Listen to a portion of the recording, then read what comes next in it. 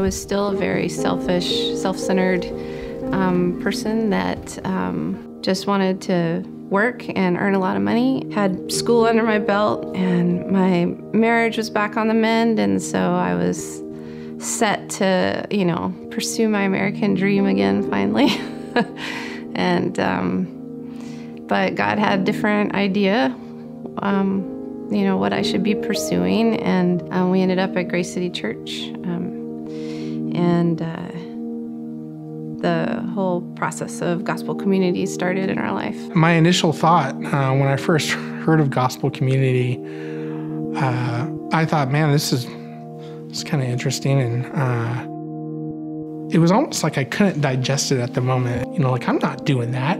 I remember being very encouraged and excited for some reason, but really angry at the same time. And I remember very clearly walking down the street with a really good friend that I used to go on walks with all the time, and just expressing how frustrated I felt inside that what our church was asking us to do was going to take me away from everything I held dear, like pursued and dreamed of and wanted in life. And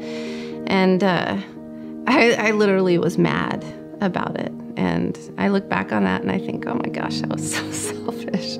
How could I say something like that? But it was just the truth. And I was just sharing my heart with her and saying, I truly do want to change. I want to feel good about this, and I want to do life on life. And at the time, not even understanding what those words really meant. What was that concept? Because like I said, in the beginning, it was kind of exciting and sounded good and something like my heart desired inside. But yet at the same time, my flesh was like, are you kidding? Couldn't even digest the thought of opening up my life at that point in time and, spending it with other people, and just thought, no, I can't do this.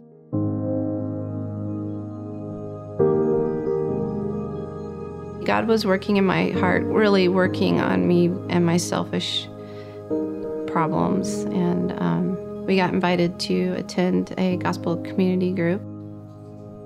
As the Lord opened my mind to the possibility of what could actually occur and what He wanted to do, and changed my heart, and I started going.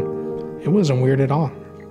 It was simply a bunch of people living life together normally for the sake of loving Jesus.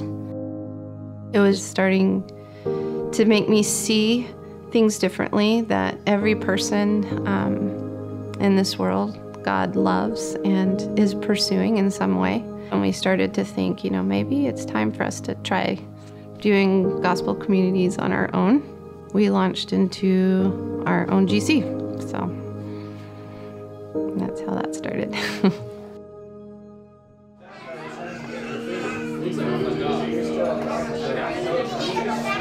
We have 6 families that are coming currently to our gospel community.